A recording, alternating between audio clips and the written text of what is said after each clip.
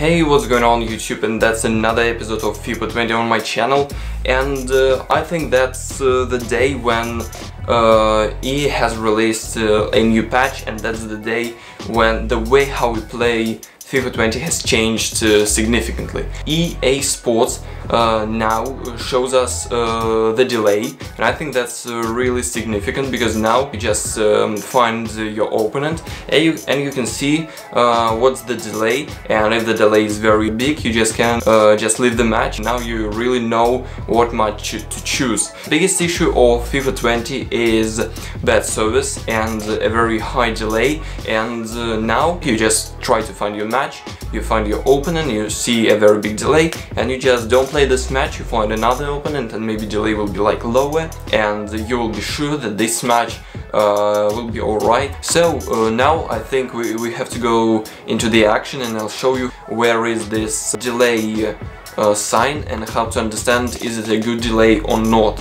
So let's go into the action. Hey, we have found our opponent, and as you can see there is like a 30 milliseconds, and we have 5 bars of latency, and that's really good. Now we had at the last moment 32 milliseconds, but that's really nice, and that's quite good squad of our opponent. But now you see where is this small sign of milliseconds, and I think everything that is like around 30 milliseconds, that's alright.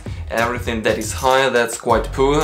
And once I played with 70 milliseconds, and that was really horrible. And I think this new feature of EA will really change the way how we play in Weekend League, especially because now we can choose the best appropriate match for us. The effectiveness of all our matches will be much better, and I think everyone will get like a better reward. And this weekend I just as well want to take part in Weekend League. In FIFA 20 I think Gold 3 has become my average result, and in this Weekend League I will try to do everything possible to get maybe Gold 1 or maybe Elite 3 or maybe something else. Is it a rage quit from our opponent? Yeah, you lost connection to your opponent.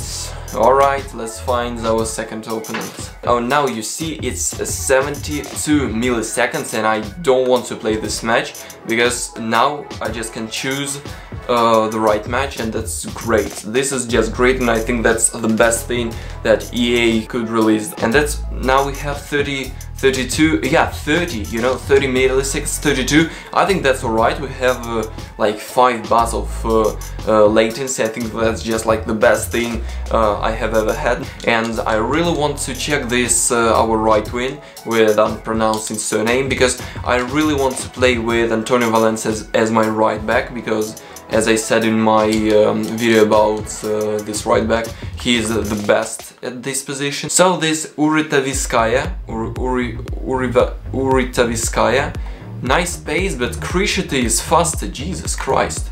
Antonio Del Piero, and that's a free kick. Yeah, that's a free kick position, and I think that's a great position for Martin Odegaard. We know that this guy is able to score every single free kick, and now that's a knuckleball from Martin Odegaard. Jesus Christ, another perfect free kick from this guy. Another perfect free kick from Martin Odegaard. I don't know how. I'm not a pro player at all, but I don't know how, but I score so many free kicks this year.